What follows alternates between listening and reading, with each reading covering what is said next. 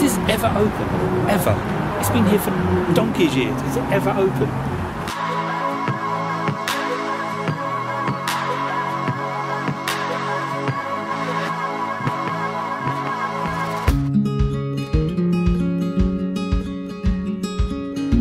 Hi guys. Today I want to do something a little bit different. I love history, I love heritage. So I'm in my hometown of Carshalton. We're going to have a little wander around and find all the heritage plaques in Carshalton High Street.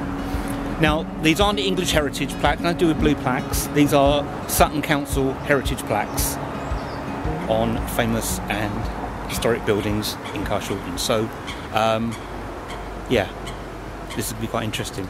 I know where they are, hopefully. So, let's go. Those who've seen my last video, people might have seen my other video of walking the Wandle trail, which I'll link below. Passed through all here before. So, let's go to the Grove. This house was built in 1828 near a grove of trees in the grounds of Stonecourt by Joshua Ryle, partner in a firm of local calico printers between 1856 and 1884. It was the home of the rector of Carshalton and then of the leather manufacturer Sir Samuel Barrow. Look around West Street. William Tanter, 1855 to 1928. Caterpillar lived in Carshalton for 15 years. During his stay at 8 North Street. On this site he painted many watercolours showing Carshalton embedded in the 1880s and 1990s. And the Internet Technical Bookshop has been here like forever. Used to be a pub that was closed in the 1930s, which I didn't know. Okay, let's head across the road. I'm going to head down now towards Carshalton Water Tower and then head our way back.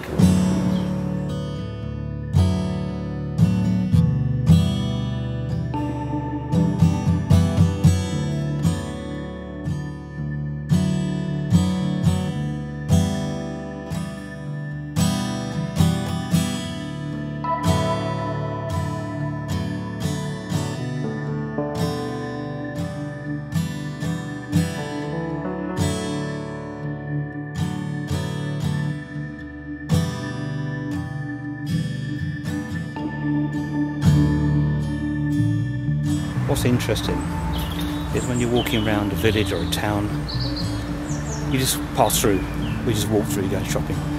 If you stop and look at the history, it's really, really interesting.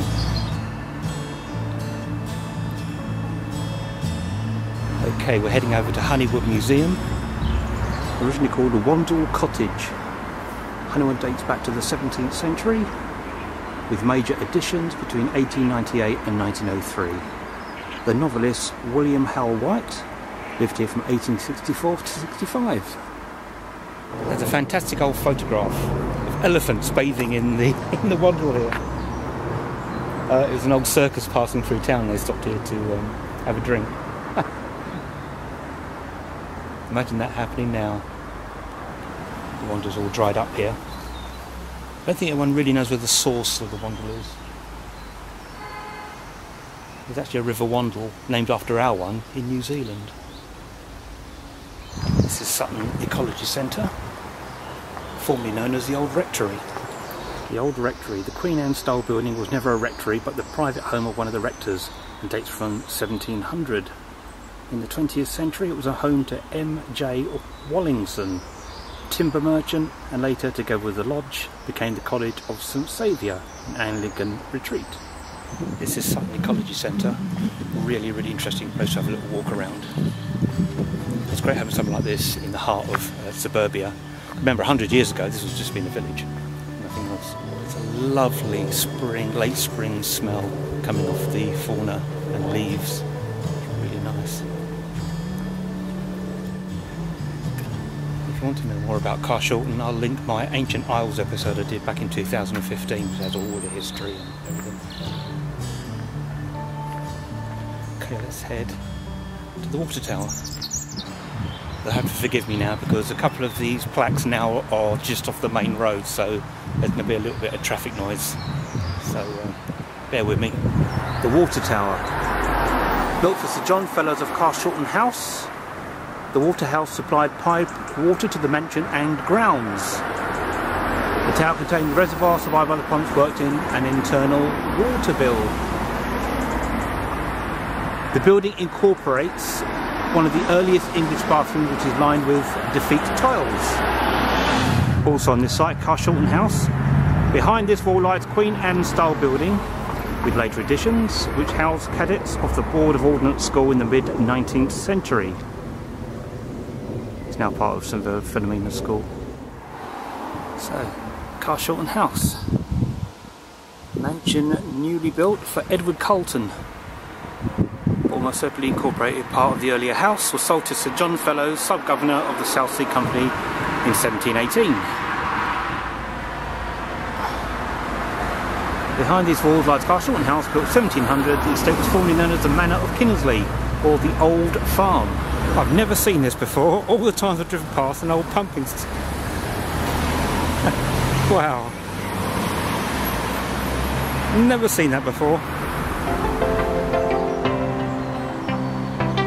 The Greyhound Inn. This public house was known as the Greyhound as early as 1700. It was a sporting centre and the venue where racehorses were inspected prior to competing on Banstead Downs. The old inn was rebuilt around 1840 and a separate existing building, the Two Rooms, incorporated. Okay, we're now heading to All Saints Church. A few little plaques around this area. Anne Boleyn sculpture, Church Hill, which has now been removed. Anne Boleyn's well. A romantic tradition alleges that a blow from the hoof of Anne Boleyn's horse caused the spring, now dry, to rise. However, this is all folklore actually, however Boleyn's well more likely refers to Bologna or Boulogne. The Count of Boulogne was lord of the manor in the 12th century.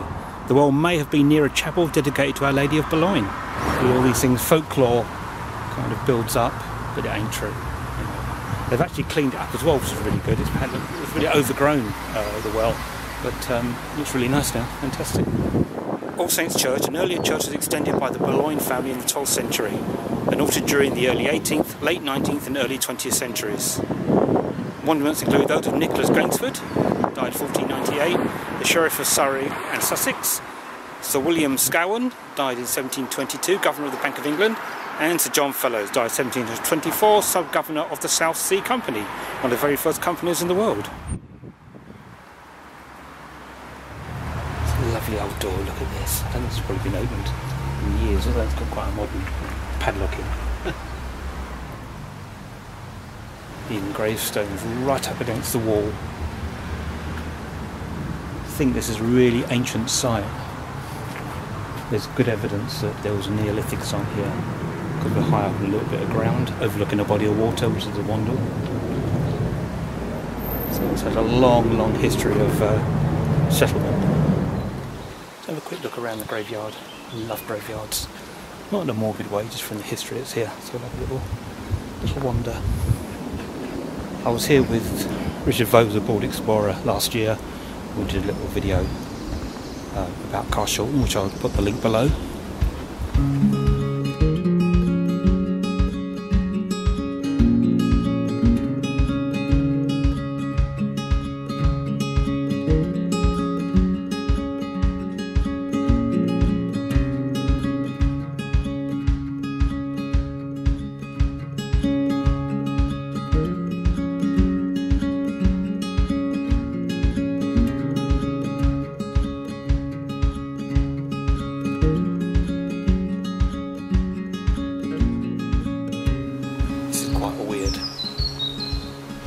Gravestone. Really odd shape the way it's been carved. Quite annoying. The sun keeps coming in, going out, coming in, going out. So excuse me if the light and dark kicks in all the time. Okay. We're going that way. This stone was laid in the glory of God, October the 3rd, 1891.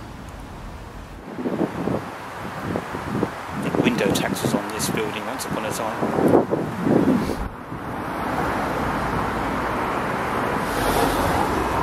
Carshalton Old Post Offices.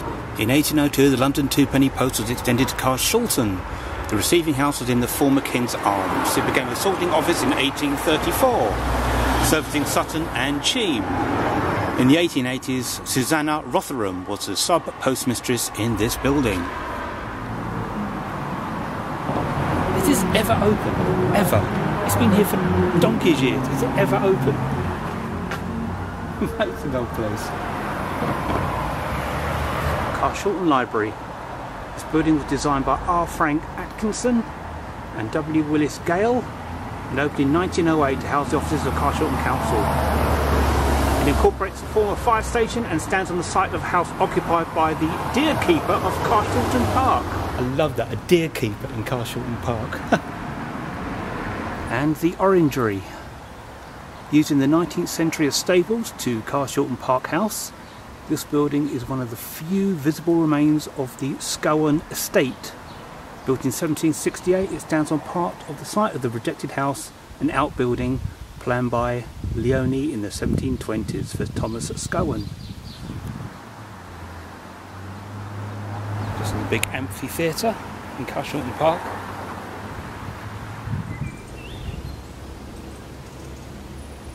Okay, we're at the Grotto. Built in the 1700s, just as a folly really. The Grotto, one of several garden features surviving from Carshalton Park, this grotto dates from the 1720s and was built over springs, now often dry.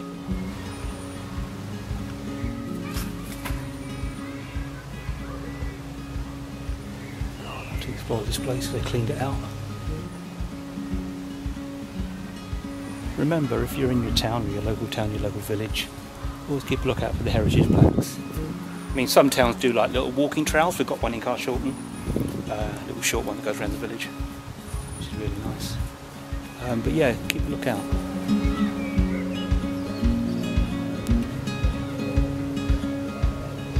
So there we have it. Enjoyed that. Now, if I've forgotten any, please comment below. Also, please subscribe or like. But if I have missed any, please let me know. I know there's one in Wallington, just up by Sainsbury's, which I haven't been to yet, which I will. And next time I'm going to do Sutton and Cheam. Go and find the heritage plaques around there. But I hope you've enjoyed it. As I say, sorry about the sound, it's Bank Holiday Monday. And we'll see you next time. Be seeing you.